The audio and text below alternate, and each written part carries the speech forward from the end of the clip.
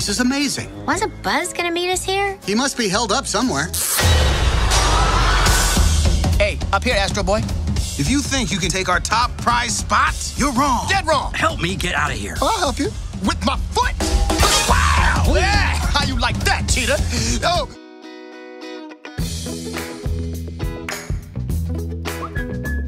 I want everyone to know how much we care, you know, because I get that question a lot. Like, no, I feel the same way. It's important to me.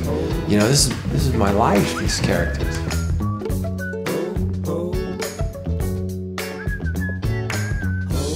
Well, I'll start by saying, I don't want to spoil it because I want you to see it. But I think there was a lot in those two, and certainly us working on the film in terms of the emotion. One of it was just getting to the end of it and getting to the end of this particular story and how long. There was just something about how long we've been with these characters, and I think for both actors, and you would have to ask them because I was there, and it was really touching. Not only because of the material, but because of how deeply those two care and how deep they have dug into these characters. And I just think the emotion of just the storytelling and how we've changed the characters and how we I don't know, breathed a little bit of a different life and flavor into it. I just think it was touching to them. We were very proud that it felt that important to them. It was a great moment. So I want you to see it and without spoiling it. But no, we're very proud of how we found a way to wrap this one up.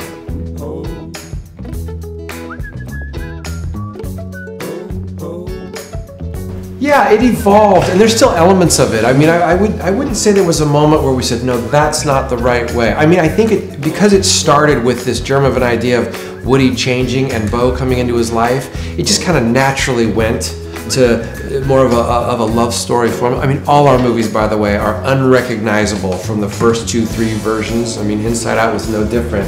And so what we decided was we were just kind of weighing the needs of the story and what we do. And I think in this case, it was this idea of this spark between them or reconnecting those two.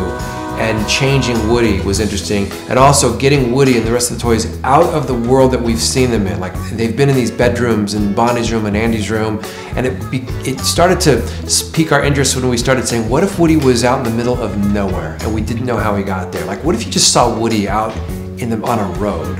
And that became interesting to us. And what if those two kind of concepts, I think, just started to meld together a little bit. So it ended up being kind of a little of both. But there wasn't necessarily a border where one was dismissed and one was in favor, if that makes sense. It's just such a long, creative, collaborative process that it just sort of evolved.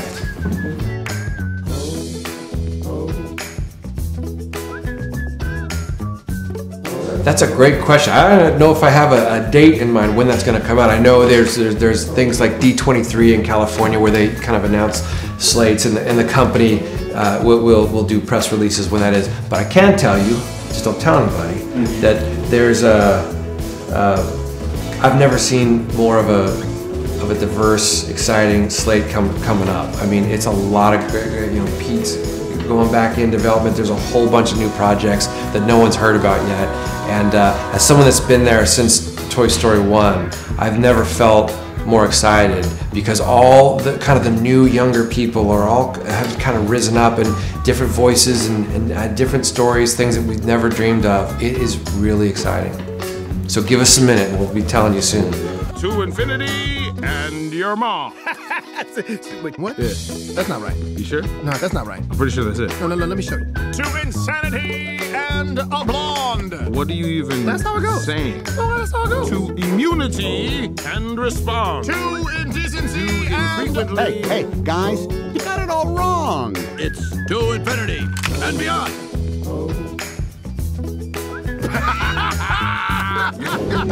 That's a stupid